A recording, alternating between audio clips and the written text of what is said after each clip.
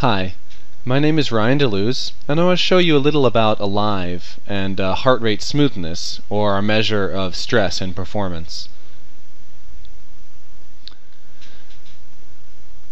So here in Alive, we measure heart rate. So there are attached finger sensors, 3 finger sensors that can be placed on one hand, and 2 of the sensors measure skin conductance, and the other sensor measures heart rate. So I'm going to go ahead and hit play, and we'll see some sample data coming from the sensors. So this here is my heart beating, and the number here shows you my heart rate for each beat. And you can see that it's constantly changing. So our heart rate isn't constant. Even at rest, when we're sitting, it's constantly changing. So those changes basically have to do with stress, breathing, physical activity, and so on. There's a number of different inputs that change your heart rate at any given moment. But when we're at rest, and if we're not stressed, then the primary factor in if our heart rate is rising or falling is actually our breathing.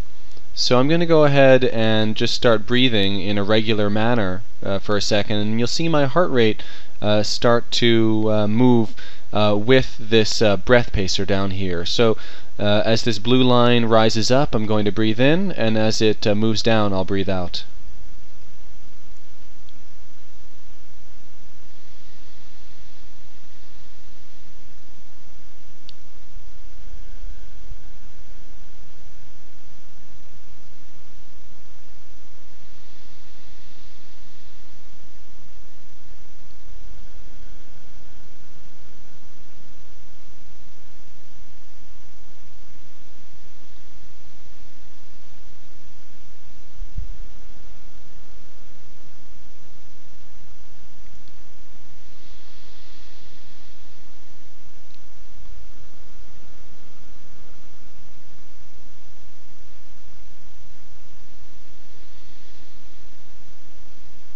And we can see also that my heart rate became very smooth here compared to the more sporadic movements happening. And that's what is shown with this smoothness slider.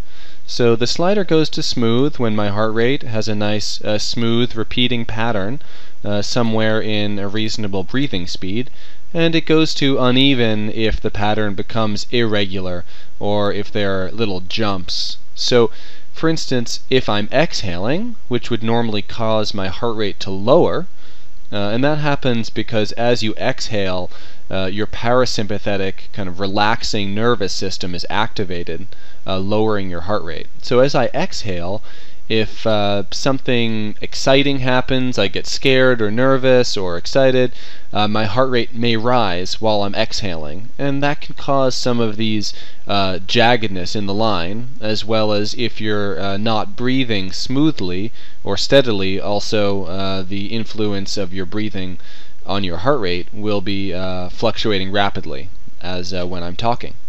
And the way in Alive basically this is trained is in a series of increasingly challenging displays. We start with displays that are naturally relaxing. Here in this one, as I breathe in and my heart rate rises a little, these particles will shoot up, and as I breathe out they move down, and when my heart rate becomes smooth, the whole thing becomes big and beautiful, as when it becomes uneven it kind of shrinks to a dot. So I'll just breathe for a second.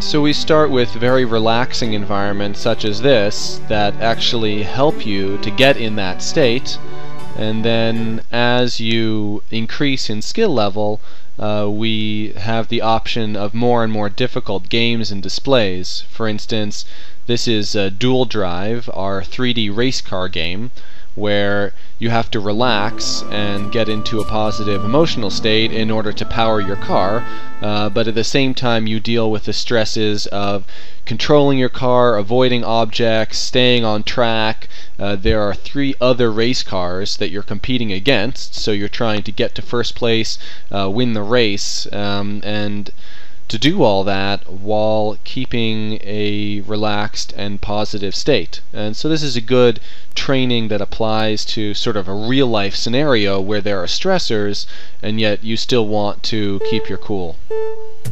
So if my heart rate is not smooth, if it's uneven, then my car will not be able to drive. This fog will come in and obscure my vision. In addition, the other cars will of course get further and further ahead of me.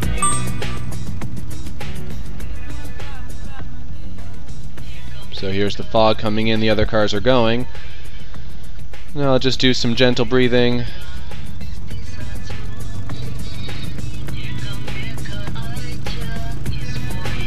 See my heart rate becoming more smooth.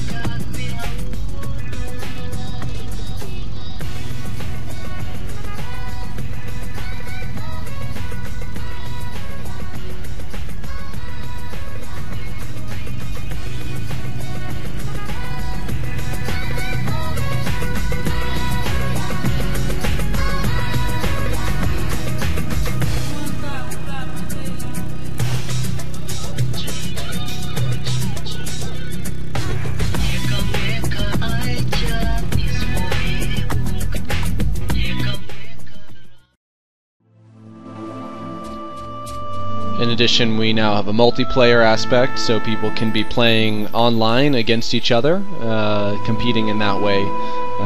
There's many other parts of Alive. There's a coach that takes you step by step through learning about heart rate variability and stress and its impact on your life, and there's various workshops that teach you relaxation techniques and some cognitive behavioral therapy. Okay. Thanks very much, and hope you learned something interesting about heart rate.